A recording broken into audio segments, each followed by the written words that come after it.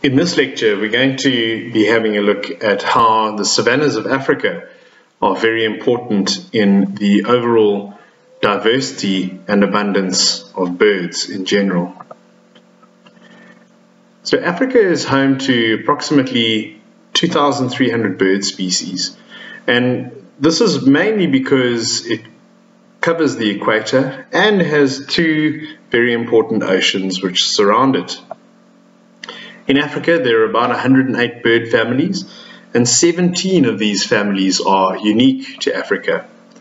So the aim of this lecture is to provide you with an overall understanding, brief understanding of the diversity of some of the major bird groups of the African savannas, and focus particularly on the unique species. So just to remind ourselves of what savanna looks like. Savanna is a habitat that is dominated by grass and in certain places some tree species. These are typical savannas of East Africa, where grass is far more dominant than the trees. But savannas also grade into several forms of woodland.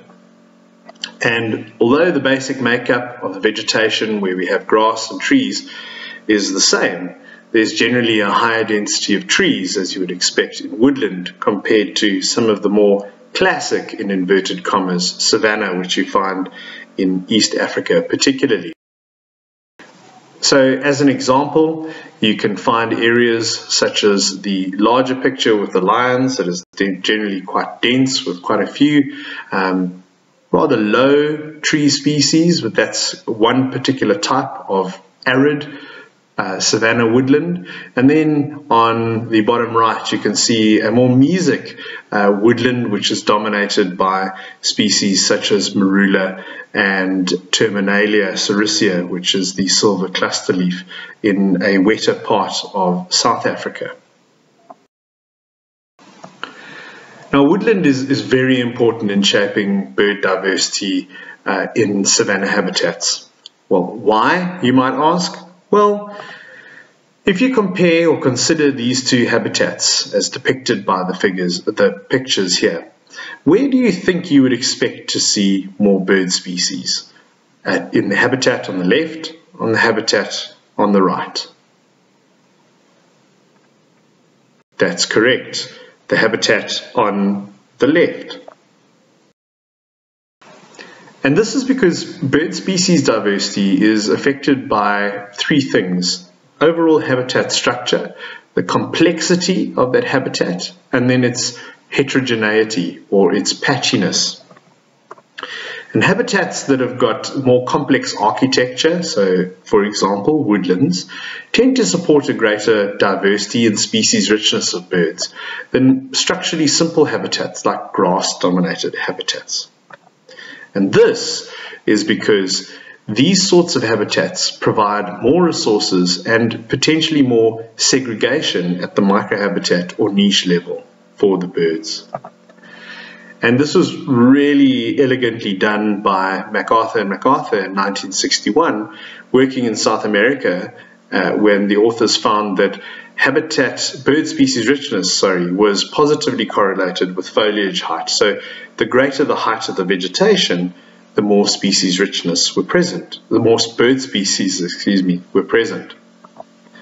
But patchiness or heterogeneity is also an important factor when looking at the diversity of birds in savanna habitats. For example, these two habitats taken from the same site generally, or the same area. One habitat is dominated by grasslands, the other habitat is dominated by patchy shrubs or low trees. And we must remember that because birds are quite mobile vertebrates, if there is a mosaic of habitats, so patches of woody vegetation interspersed with grassy savanna, it's more likely to have a greater number of niches, and this will then promote diversity. So certainly what we do find at this particular site, which is in fact in a rather dry part of South Africa, is that bird species diversity is much higher on the slopes where the habitat is rather patchy than it is up on the top where there's very few larger or structurally patchy habitats in the grassland, which you see on the left-hand side. But despite this patchiness, the effects of woodland and so on, we do find specialization in the savanna habitat when it comes to birds. If you consider, for example, that in the lark family, an example is the clapper lark, which you can see on the stone in the picture, this family in Africa is far more abundant or has far more species than anywhere else in the world. And lark species are primarily grassland, and some may consider them savanna specialists. In southern Africa alone, there are 25 different lark species, so they certainly tend to do quite well. Right, now let's have a look at some of the other important groups of birds which we find in savanna habitats. Quite obviously, we have one of the world's largest living birds in the form of the ostrich on the top left there, which can get up to about 100 kilograms. It's flightless, and it used to occur all the way up into the Middle East, but is now effectively only found in Africa. The secretary bird, another important African species, only occurs in Africa. It's about 4 kilograms, but there have been some fossil secretary birds found in France. In terms of the raptors, these include birds such as the eagles, the hawks, the buzzards, the kites, and the vultures. This group is made up of relatively large birds, and the majority of the birds have females that are larger than males. And we find about 220 species within this family, 210 species within this family worldwide. And about a quarter of those, about 52 species in southern Africa alone. And you can see in this slide, you've got a white-backed vulture and a black-shouldered kite, just two examples. But there are other species as well, jackal buzzard on the top left, bateleur, which is French for acrobat, very common in many parts of the savanna. And then you have other birds, long-legged birds such as the goshawk, the pale chanting goshawk, which you can see on the bottom right.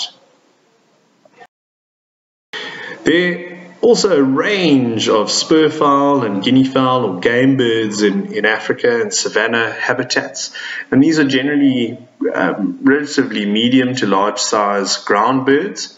We find the helmeted guinea fowl, the one on the top left, is restricted to Africa and Madagascar, and generally these sorts of birds, we've got a francolin or a spurfowl down on the right, feed on seeds, bulbs and insects, but they're very, very obvious birds, also quite often quite vocal birds in the savanna. In terms of the cranes, here we have South Africa's national bird, the blue crane, on the left-hand side. And these birds are large. They occur throughout the world, but there are only 3 species in southern Africa, the blue crane being one of them.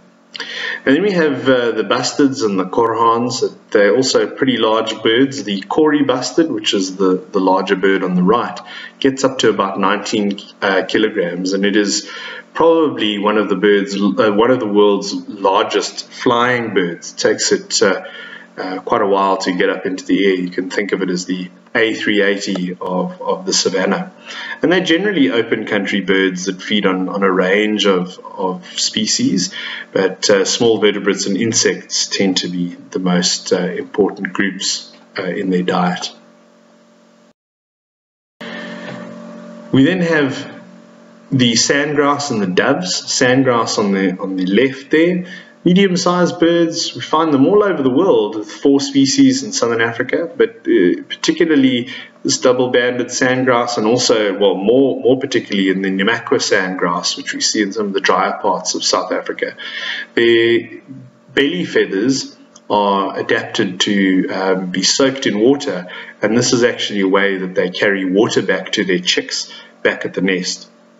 The pigeons and doves, very, very cosmopolitan group. We find them worldwide, and only about 15 species in South Africa, but approximately 210 worldwide. So a very cosmopolitan group, but not very well represented necessarily in the savannas of Southern Africa. We spoke about the larks earlier. These are small birds, but about a third of them, a third of the world's lark species are present in Africa, and this really does underscore the importance of savanna habitat in their radiation and speciation. Another group of what we like to call little brown jobs are the cisticolas, the generic epithet of cisticula, and very small, generally dull birds that glean insects from bushes that they sit on. And they're generally, often found in grassland and certain savanna habitats across southern Africa. Pipits, another group of birds that are very dull in coloration, pretty small, generally live in grassy habitats, and they're mostly brown and white, very difficult to identify in the field, but they are relatively common in savanna habitats. You then have a very interesting group, the oxpeckers, which are in the starling family, and that's an example of the red-billed oxpecker there on an impala. And they're smallish birds that are found almost exclusively in savanna habitats. And they use various hosts. Giraffe and white rhinos are their preferred hosts, and they tend to feed on ticks, external parasites, but they are known to also feed on the blood of an individual if it has a wound on its side or on its body somewhere. Now let's turn our attention to some of the unique savanna species. One of those groups is the turacos, or as they're known in South Africa, the lories. And these are very interesting birds. They're medium to large birds, unique to Africa, only found in Africa.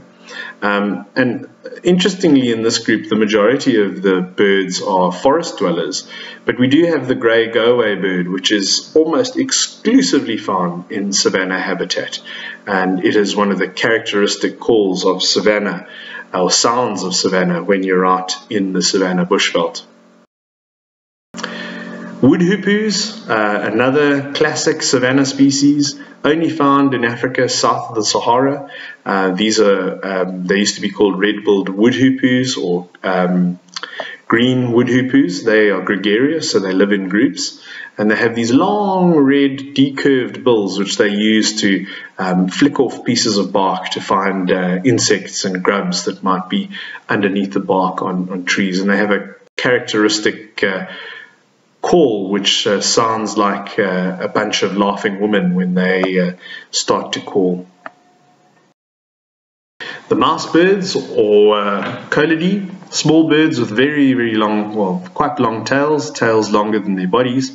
They're unique to Africa, and they generally feed on buds and fruit. There's 6 species in Africa. 3 of them can be found in South Africa. That's the red-faced mouse bird. And they're called mouse birds, it's believed, because of one of 2 things. Well, 3 things, in fact.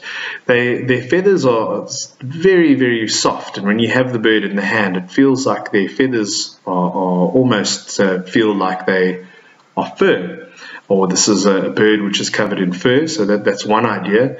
The other obvious one is that they have these long tails like mice, so they have long tails that are make them look like mice.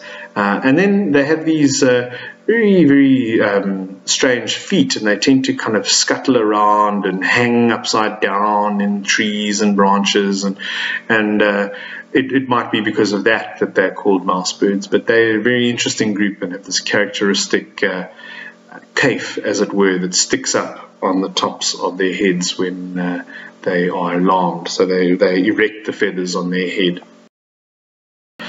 The whydahs are another classically African group, and they're only found in Africa south of the Sahara, and 80% of the species are found in South Africa. They're seed eaters, you can see from the beak of this animal, and the males tend to have very long tails to attract females. We then have the shrikes. There's two examples there, the common fiscal shrike and the redback shrike. Redback shrike is an intra-African migrant. You can see from their beaks that they tend to be relatively voracious predators, feeding on insects, also small vertebrates, and so on. And they are characterized by being a group of birds that tend to perch and then swoop onto their prey. So they'll use sometimes the same perch over and over, and then they'll swoop down to catch their prey. In terms of the aerial foragers, we've got swallows and martins, and there are a number of examples which you can see listed on this slide. But the important thing that I'd like you to take away from this is that martins, in the bottom right, tend to be brown and white in color, whereas the swallows tend to have at least some kind of metallic blue plumage that you can see at least on parts of their bodies. The martins are often associated in terms of the rock martin with buildings, and the brown-throated martin over water. Some of these are species that stay in South Africa and Africa for the whole year, all year round. Others migrate into Africa, and others still, like the barn swallow, migrate all the way up to Europe during the southern African winter. We then have some characteristic bush birds. These are often known as bush shrikes. Very melodious in some cases. In the case of the bokmakiri, it's called, where it will duet with its partner.